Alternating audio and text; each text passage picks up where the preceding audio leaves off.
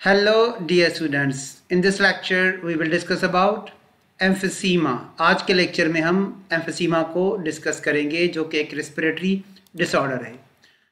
What is emphysema? Emphysema is a condition in which the alveoli, tiny air sacs of the lungs become enlarged due to the restriction of their walls। Dear students, emphysema एक ऐसी condition को कहा जाता है, alveoli जो कि tiny sex होते हैं हमारे लंग्स में, वो इनलार्ज हो जाते हैं क्योंकि उनके बीच में जो एल्वियोलर वॉल्स होते हैं वो लूज हो जाते हैं, वो डिस्ट्रॉय हो जाते हैं, वो ब्रेक डाउन हो जाते हैं। अब आप यहाँ पे देखें, ये नॉर्मल एल्वियोलाई है, ये you see normal bronchiole alveoli. तो यहाँ पे देखें, ये एल्वियोलर वॉल्स को मैं मेंशन कर रहा हूँ, मार्क कर रहा हूँ। तो ये डियर स्टूडेंट्स एल्वियोलर वॉल यहाँ पे बिल्कुल नॉर्मल है। अब क्या होगा कि एम्फिसीमा में ये वॉल डिस्ट्रॉय होना शुरू हो जाएंगे और यहाँ पे आप देखें तो ये जो बीच में वॉल थे वो डिस्ट्रॉय हो गए और एक एनलार्ज पॉकेट बन गया। ये जो एल्वियोलाई थे अब वो लार्जर पॉकेट्स में कन्वर्ट हो चुके हैं। इस कंडीशन को कहा जाता है एम्फिसीमा। अब आप डियर स्टूडेंट्स कंपेयर करें, ये एक नॉर्मल हेल्दी लंग है और यहाँ पे ये जो छोटे छोटे बबल लाइक एयर सेक्स नज़र आ रहे हैं ये बिल्कुल नॉर्मल है। इनकी साइज़ जो नॉर्मल साइज़ होती है वो है। यहाँ पे आप नॉर्मल एल्वियोलाई देख सकते हो और यहाँ पे सब के सब आप देखें इनके वॉल्स कोई भी डिस्ट्रॉय नहीं हुए तो ये बिल्कुल नॉर्मल आपको नज़र आएंगे। अब यहाँ पे देखें तो ये एक इनलार्ज पॉकेट बन गया है, यहाँ पे भी एक इनलार्ज पॉकेट बन गया है, यहाँ पे भी आपको एक इनलार्ज एयर सेक्स नज़र आ रहा है। इस कंडीशन को कहा जाता है emphysema. The larger air pocket, dear students, in larger air pockets को क्या कहा जाता है? इनको बुलाई कहा जाता है। Dear students, अब देखें यहाँ पे नॉर्मल एयर पॉकेट से नॉर्मल एल्वियोला है और यहाँ पे ये जो लार्जर इन लार्ज पॉकेट्स बने हैं इनको क्या कहा जाता है? इनको बुलाई कहा जाता है। When the alveolar walls break down, the air sacs become larger. These larger air sacs or air pockets referred to as bullae in plural and bullous in singular. These larger air spaces bullae reduces the surface area available for gaseous exchange. Dear students, जब ये air pockets बड़े हो जाते हैं emphysema में तो यहाँ पे जो surface area है gaseous exchange का वो reduce हो जाता है और ज़्यादा ऑक्सीजन हमारे एल्वियोलाई से अंदर डिफ्यूज़ नहीं होती क्योंकि इन एल्वियोलाई के वॉल्स के ऊपर ब्लड कैपिलरीज होते हैं, वो भी लॉस हो जाते हैं तो ऑक्सीजन का सप्लाई कम हो जाता है और गैसेस एक्सचेंज भी रिड्यूस हो जाता है। अब आप देखें यहाँ पे आपको नॉर्मल एल्वियोलाई नज़र आ रहे हैं, इनके बीच में एल्वियोलर वॉल नज़र आ रहे हैं। अब यहाँ पे क्या हो गया कि एल्वियोलाई के वॉल्स भी डिस्ट्रॉय हो गए और उनके ऊपर जो ब्लड कैपिलरीज थी वो भी लॉस हो गई तो लार्जर पॉकेट्स बन गए। उनको क्या कहा जाता है? बुलाई कहा जाता है। The alveoli of the lungs act much like balloons.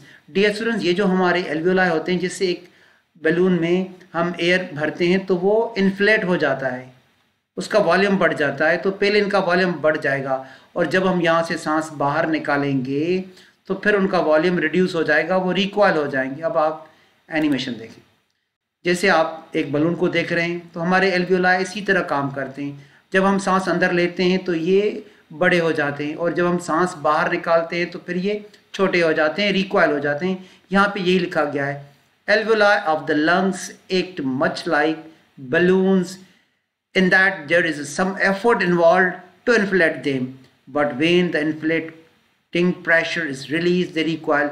जब इनमें इन्फ्लेटिंग प्रेशर कम हो जाता है तो फिर ये रिकॉइल हो जाते हैं।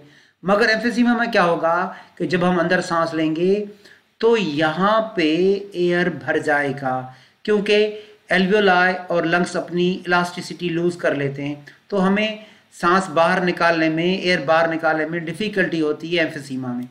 When you exhale, जब हम सांस बाहर निकालते हैं, the alveoli shrink, वो shrink हो जाते हैं, forcing the air to expel out, जैसे हमारे फेफड़ों में जो एयर होता है उसको बाहर एक्सेल कर दिया जाता है। अब यहाँ पे देखें, ये नॉर्मल साइज का एल्वियोला है।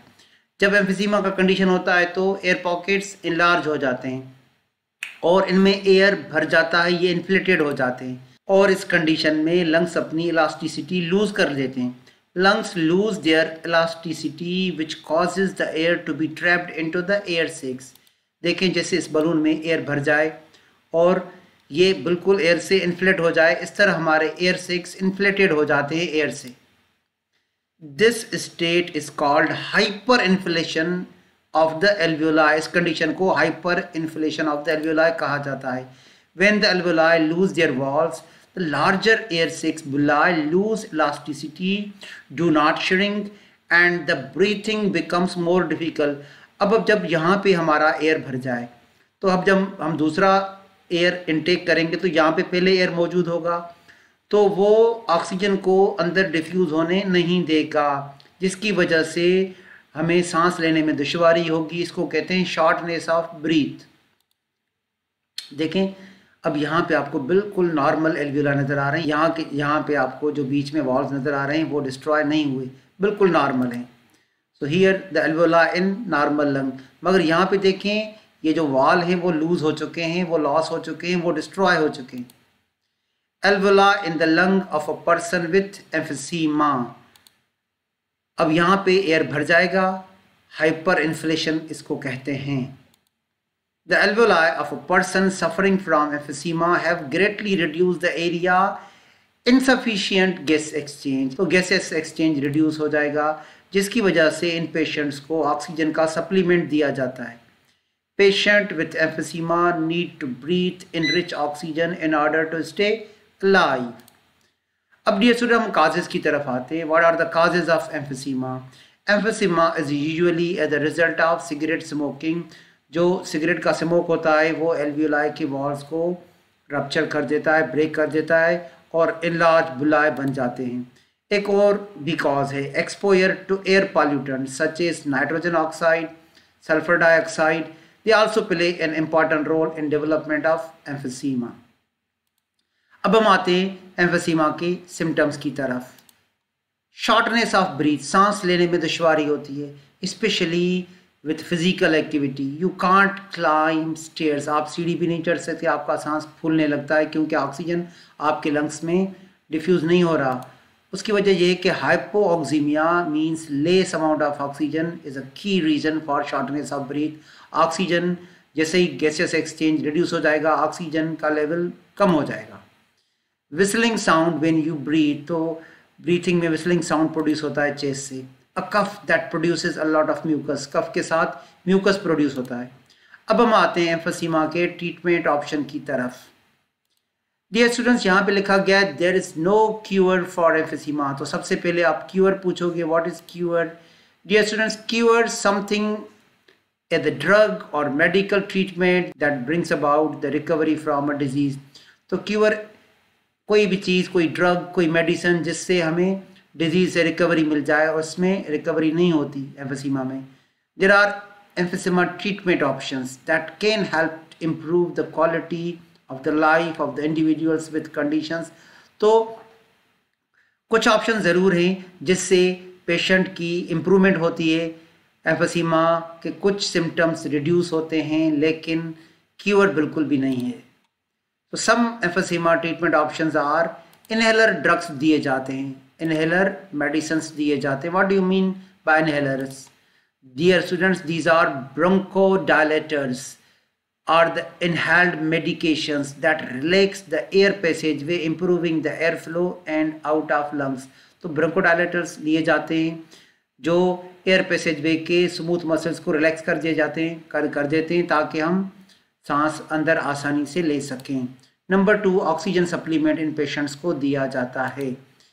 Many people with emphysema use supplement oxygen, ensure the body receive enough oxygen. और सर्जरी का भी एक ऑप्शन है। देखिए डियर सुन, यहाँ पे डिजीज लंग है और यहाँ पे हेल्दी लंग है, तो लंग्स का वॉल्यूम बढ़ जाता है, तो यहाँ से सर्जरी के through lung volume reduction surgery की जाती है। ये जो वॉल्यूम बढ़ा हुआ था लंग्स का, तो वो पोर्शन सर्जरी के थ्रू काट दिया जाता है। Sometimes a lung reduction surgery can help to reduce the emphysema symptoms. तो डियर स्टूडेंट्स, आज के लेक्चर में हमने एम्फिसीमा को डिस्कस किया। Thank you dear students, wishing you all of the best.